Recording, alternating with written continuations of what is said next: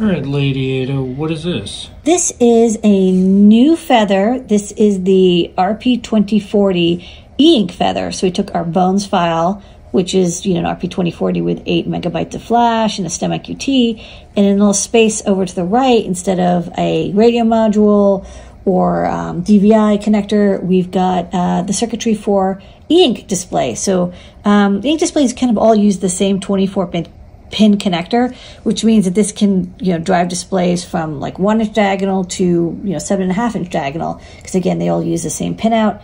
Nice beefy power supply here and all the circuitry you need. And then it's connected to the 8 extra GPIO pins that are not brought out on the feather.